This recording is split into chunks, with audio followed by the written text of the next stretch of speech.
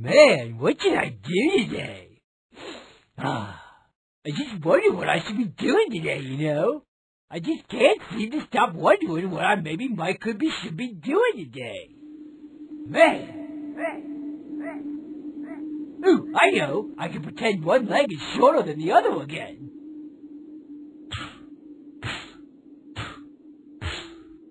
It doesn't touch. So you have, no idea how we pulled this off. Alright, let's retrace our steps. We stole Homestar's melonade. You made pee-pee and said melonade. And now he's on a tiny ice floe in the middle of the Arctic somehow. I think we might be missing a couple key steps there. Come on, man! This is like our best caper ever, and we don't even remember what we did? Okay, bye, bloated sea lion caucus. Thanks for stopping by. Munchkin, we gotta have them over more often. They are a riot.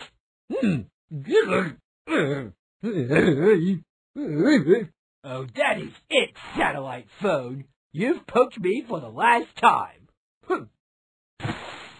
You too, flail gun. You sure don't remember, tricking Homestar into getting onto a cargo plane? Or maybe bribing some walruses? Or, experimenting with the folding of space-time? So the only thing we know for certain is that you made we in Homestar's melonade, and now he's stuck on the other side of the globe, of which we mysteriously have satellite coverage. That's it. I'm taking you to the vet. Alright, at this point, I'm willing to admit that maybe, just maybe, this isn't Marzipan's new patio. I should probably yell for help. Larry! Larry sounds like the kind of guy that could help me out of this jam. Larry!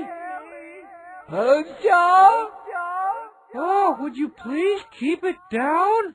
Oh, great! Stronghead! You're a polar bear, right? Use your frost breath to turn me into an ice cube so future generations can thaw me out and marvel at my same-length legs. Why did I pick the wrong hemisphere to aimlessly drift through this year?